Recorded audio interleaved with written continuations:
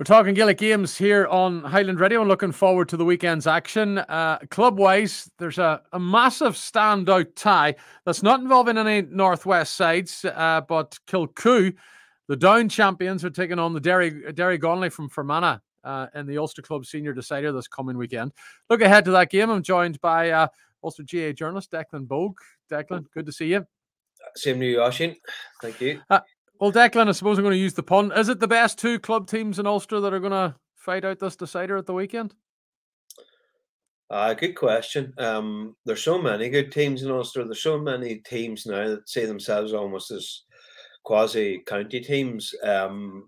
So, you know, if we're talking like that, then others might feel, they might feel stung by a description like that. But for consistency, right? Okay, like, since really, I suppose, Cross now are wavering big time. I think the Gweedore defeat to them, their defeat to Gweedore in 2018, wasn't Noma, was nearly a little bit of a nail in the coffin of that Cross, and they have to come away and reinvent themselves. So you've got Derry Gonley, who I don't remember the exact scoreline, Oshin, but they played like, don't forget, since 2015, they've won every Fermanagh championship apart from last year. Well, sorry, 2020, which was to Adderley St. Joseph's, and there was no Ulster club then. But in every year since 2015, they've been in there. And I remember their first game there, they played Slaughtneil up in Bogue, and I think it was somewhere in the region of 16 points. It was a hammer. And I think Slaughtneil scored 4-13 that day. The following year, they came back because that 2015 game was very much man-to-man. Following year, they came back with a completely different defensive structure, and they kept the margin to 5 points. And they've just improved and improved and improved. In the last two Ulster clubs, they've knocked out Tyrone teams, which has really stung some people in Tyrone, because they would always feel that their championship is the best championship in all of Ulster. I don't know about that. I think it's the most exciting, without a doubt, most unpredictable. But whoever emerges from it, there's a school of thought that they haven't been tested, or they've been tested too much, in order to actually get out of Tyrone. You can kind of look on the flip side of that and say, well, Derry Gonley, they managed to always time their run or something like that. But that's not I don't believe that's the case, because this year they're taking to two replays. They had to get a replay to get over Adderley in a repeat of the county final, and they're brought to a replay by Connolly, who are a common team there in Fermanagh. Kilcoo speak for themselves. They're the reigning Ulster champions.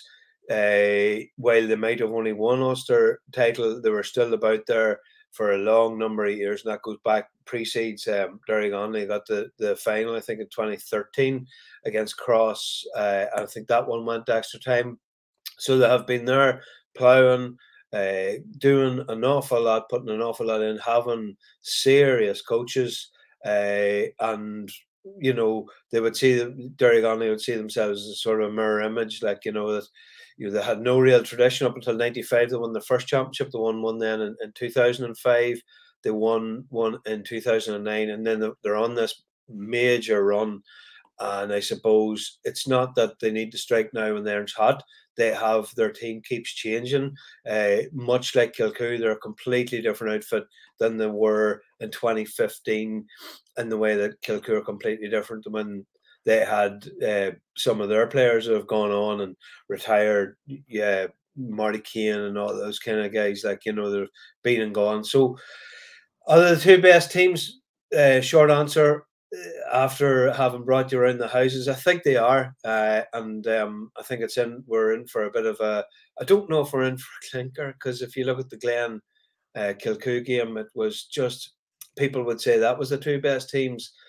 But and it was decided really from a short kick out gone wrong, and before you know it, the ball was in the net. Jerome Johnson scored the goal, but that game was kind of, oh Jesus, it goes back to what your philosophy is in football. Do you enjoy open stuff and a lot of scores? You weren't getting it that day, but what you got was this incredibly tactical encounter where I looked upon it. It was almost better for you not to have the ball, because the moment that you had the ball, you crossed the line, opposition got their formation, their defensive formation in place. very, very difficult to break down. But the moment that you turn the ball over, then you had a chance. And if you could break fast enough, then you might get the score at the end of it. So we're in for a battle. Whether it will be the traditional wonderful open football or not, I don't think so. But you can't deny the two teams are in the final. Yeah, 2 points separated the sides when they met a couple of years ago at the semi-final stage, Declan. So we're going to expect there hasn't been much change in the last couple of years, squad-wise for those two teams. So we're expecting much of the same. It could be a very low-scoring encounter. Kilcoo maybe going into this one as favourites, given the fact that they beat Glen. Declan, fair to say. Yeah, and they have that experience of being the defending champions. They have more experience than Derek Onley, and being quite frank, like very few Fermanagh teams ever find themselves being labelled or tipped up as favourites, and that won't concern Derek Onley. They'll be happy enough. I think that in general within teams that never bothers anybody. This is the first time that a Fermanagh team have been in the Ulster Club final since the Enniskillen Gaels were in 2002, and before that they were in the final in '99. So no, it won't bother them, but it's probably fair. But at the same time, Derek Onley will look at, well, hold on here. Dromore were heavy favourites here in the first game when we took that to extra time. We won that, and I'm not sure who was being tipped against Clonard. Probably Harps, all right, but no, look, it's a label that people put on it, and that's all it is. Yeah, didn't they score 3 early goals in that game against Clonard? They were immense in that first quarter, they were absolutely brilliant. Can they do the same against Kilcoo? No. No, because Kilcoo are just too sharp, too clever defensively, and for as good as Clonard are, there was a serious rawness coming, their first title in decades and so on, as Derek Onley found out in 2015, Ulster Club can be very punishing. Sure enough, they made a comeback after Stephen McGuillan was sent off, but they just left themselves too much to do at that point. But I don't see that happening against Kilcoo. Have too many good markers at the back. They're too organised. They just wouldn't be hit for. They never have been hit for quick goals in succession, and it just won't happen again on Sunday. What do you have to do then to beat Kilcoo?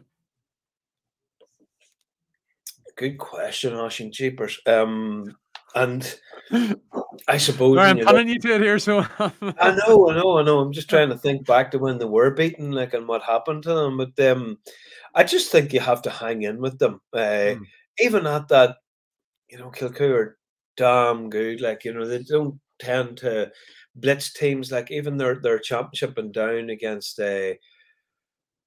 Hopefully, I'm not getting the names wrong, but I think they played. We call the team up in with the Guinness brothers and Castle or Castle, not Castlewellan.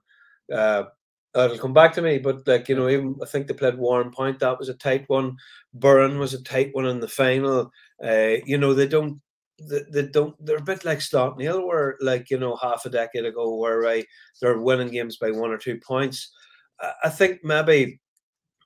If a team are that way structured, we always say if you get a good run on them, if they get a good first half, I've looked at the conditions, and the conditions are pretty mild, so it won't be that they're facing into a big wind in either half. But if you get up on them with 3 points by half time, then Kilcoo are going to have to come out and they're going to have to go a wee bit more man for man, and that might be the plan. I do know Derek Onley, and looking at them this year, there's an evolution of their style. And Shane Ward, who'd be familiar to your listeners, with his work with Donegal Miners and Aodhrua, he has them playing a big high press, whereby, I remember at one stage in the county final in Fermanagh, Enniskillen Gaels simply couldn't get over the halfway line. They couldn't manage it because Derek Onley are big units. And Kilcoo maybe don't match up that way physically to them. So I think if they can just push hard and try and keep Kilcoo fenced into their own half, that might be the way they'll go. Yeah. Well, Kilcoo, as we said, are favourites for this one. If they were to come through it, are Kilcoo maybe in a better positioned team to represent Ulster and challenging for an All-Ireland club title? I don't know. I don't know. I just was looking at Gaelic Life this morning, and Kevin Cassidy was talking about this very thing, and he says first Ulster, then Ireland is the headline on his piece, and he kind of thinks that whoever will come out will be a serious representative for Ulster. And I mean, it all depends on the other teams that emerge from the provinces. Like Pierces are a defensive, doughty kind of outfit. Like really, what you're getting into at this stage anyway is there's no duds, there's no gimmies, there's nothing like that. Like Kilmacud would be very focused, like on after what happened against Monalata in the tail end when 2018, they'll be desperate to win an All Ireland club with this team, just with sort of age profile and so on. So look, when you get to that stage, like Cara Finn's no longer a proposition. They were like they're obviously gone. We've got Pierces from Roscommon, and you've got Kilmacud coming out of there. So look, it all depends on how they match up then after that. Yeah. Okay, then let's go to the McKenna Cup, and we'll sort of stay in a Fermanagh theme. They're taking on Derry on Sunday. Derry need to win by 6 points if they're to top that Section C ahead of Monaghan and secure a semi-final spot. Would you be confident that Rory Gallagher's side can do that, or can Fermanagh put it up to them? I don't think Fermanagh will put it up to them. I think that Derry will get at least 6 points. And I say that for a number of different reasons. They played Derry last year, and they played Derry up in Owen Bogue last year, and Derry they ran straight through them. I know that having spoken to people that were there for Derry Monaghan, the first game that Derry were like Monaghan players who weren't actually playing then on Sunday against Fermanagh said to me, look, this team were absolutely flying. Like, they weren't even at McKenna Cup pace. They were more or less like a beginning of championship pace. Like they're extremely motivated. They've got a massive year ahead of them, like in terms of their development, and they just want to get into Division 1. That's feeding down into their approach. Now, fair enough, they couldn't shake off Monaghan. They'll be extremely disappointed with that for having drawn 12 each last Friday. I think that the Fermanagh team, by Kieran Donnelly's admission, the new manager, there's been a few evenings there where there's only been about 15 training because of COVID. He said the team that played there in Monaghan literally all had COVID over the autumn and winter, and like they're only really recovering. He was impressed with their stamina. Having said that, he only used one substitution. You're allowed unlimited substitutions in the McKenna Cup, as you know. Like, I mean, how many did Donegal have? 9, wasn't it, the other night? Yeah. So, like, the only substitution was Lorcan McStravick was taken off for Brandon Horn in the 44th minute for Fermanagh. And people would be quizzing that, but maybe there's a reason behind it. Maybe the high levels of COVID in the squad, but it also feeds down into the level of training they've been able to do, all the preparation. So look, I see Derry as winning that. I do like the fact that it's in Roslay. I think that's just a wee thing that might just annoy a few people, like taking it to the far end of the county and so on. But like it's like everything else. It's a club that have gone out very ambitiously, went and got themselves second pitch in a stand and all the rest. And sometimes you see counties rewarding clubs like that and bringing a McKenna Cup fixture. It used to be the National League was spread around the grounds too, Ashim. You remember that, like, that is largely by, I think there was a more or less an informal rule that, you basically host your National League games in grounds that are fit to it. I know you are blessed in Donegal. You're able to go to Ballyshannon, Letterkenny, and Ballybuffet. But that's in Fermanagh more or less. It all takes place in Brewster Park. But no, look, anyway, Derry will get through there, I should imagine. Okay. Speaking of sides travelling, Donegal are off to Port Glenowyn. Looking at Google Maps, I've never been in it in my life, Declan, but it seems to be a fantastic pitch and have a fantastic surface, and that's just about it. So it is. But Antrim is the opposition, pulled off a bit of a shock beating down during the week in the other group game. Declan Bonner's expecting maybe 3 or 4 of his regulars back into the lineup, which means they'll be fielding a stronger side than last week. But you would expect Donegal to come out with a comfortable victory? I don't know. Do you have any inclination? Like, is Michael Murphy going to be fit? Is Ryan McHugh? Michael Murphy's not going to be there. Ryan McHugh's not going to be there. Yes, Maybe the likes of Jimmy Brennan is going to come back into the fold. But there is, two big Declan help. has said that there is 2 or 3 of the regulars that will be back, but it's outside the remit of Michael Murphy and Ryan McHugh just yet. They're going to be more returning in the league and probably in the latter part of the league, quite possibly, Declan, before we see the likes of Michael Murphy again. Right. But it is going by what Declan is saying, it's going to be a stronger side. And I would say it absolutely will be and all the rest. But and there's Neil McGee, there's been no announcement of a retirement there or anything like no that. announcement of retirement, but Neil is part of the fold, and don't be surprised if okay. Well, then would the qualify it all with yes, there may be more regulars, and Jimmy Brennan is absolutely a big help to anyone. He's an excellent player, of course, but I just think that Donegal, the tick because of Ryan McHugh and Michael. You cast your mind back to a couple of years ago. They played, was it Kerry in a backdoor in a Super 8s game, or was it like I don't want to Croke Park? It was in Croke Park, and like draw. you know, my impression of that game was that it was basically Ryan McHugh and Michael Murphy against Kerry. They played them by themselves, almost like, you know. And any of the big moments that Donegal have, it's normally those two guys involved, and like, you know, the like of big games. Say, for example, in 2020 when they played Tyrone up in Ballybofey in that real rotten night, like a Sean Patton back. That's another huge one. You know, it was Neil McGee completely. Conor McKenna came into that game as, you know, he was getting all the plaudits because he had put together 2 incredible performances, especially the one down Castlebar against Mayo, and Neil McGee just completely wrapped him up for the first half. And while Neil had to go off injured at half time, the damage was nearly done on Conor at that point. So, and looking at Antrim and the McGinley, Stevie O'Neill, Sean Kelly are very ambitious for this group of players. They got their year under their belt. They're in a much better position knowing where they're at now. Port Glenone is one of those places that is sort of in the look, you know, people are gonna Belfast people might object, but you know, the southwest Antrim area is a huge football area, always was. And that's sort of like that might bring a big old crowd there to Port Glenone. And while, you know, Donegal will obviously have the reputation, all that you remember Friday night. For me, the best player in the pitch was Tony McClenaghan, but not taking anything away from his performance as goal. But that was Rory Burns, the downkeeper, kicked about 3 kickouts in a row, which he just gobbled up like consecutively, which caught the eye. I think that's going to be tight. I think that is going to be very tight. I don't see a comfortable win for Donegal. I would imagine there'll be 2 points, 3 points max in that one. And it could go either way, like, you know, because Antrim could be very motivated to having took the scalp at Donegal or down as they would see it. They would be mad keen to do something against Donegal team.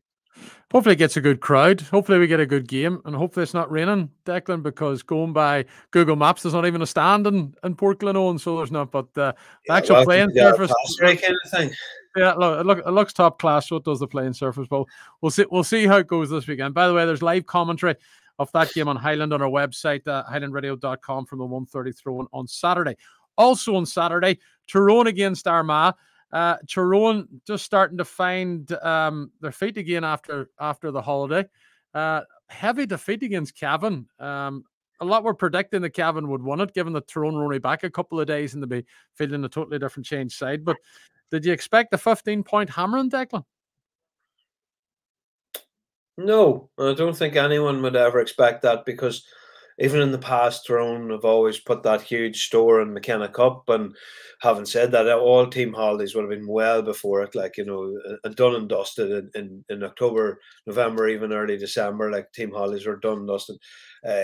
Putting boys out to play 48 hours after you landed is a very difficult task. Another thing is about that, you know, Hart always, like, obviously Mickey Hart's record in the McKenna Cup was sensational, but he always said there was an interesting thing about that is you cannot put lads in for their debut unless they have experience around that. And in each line, Hart would only really make a tweak in each line. So, I mean, you know, you had a midfielder, God forgive me, I can't. But Joe O'Goose was making his debut in midfield. A young lad, just out of his teens from Errigal Kieran, that's a big ask then coming up against seasoned players, and Cavan had their seasoned outfit.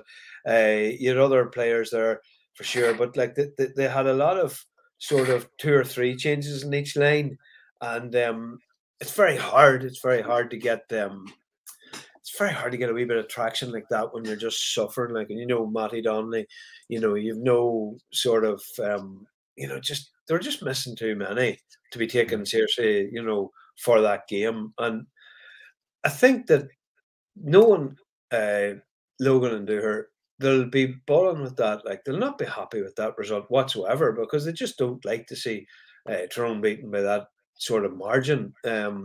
So I can see them putting out a seriously strong team. I can see a lot of harsh words being said this week. I can see a lot of boys being told, right, it all ends now. The fluffy stuff around winning an All Ireland, that's all over.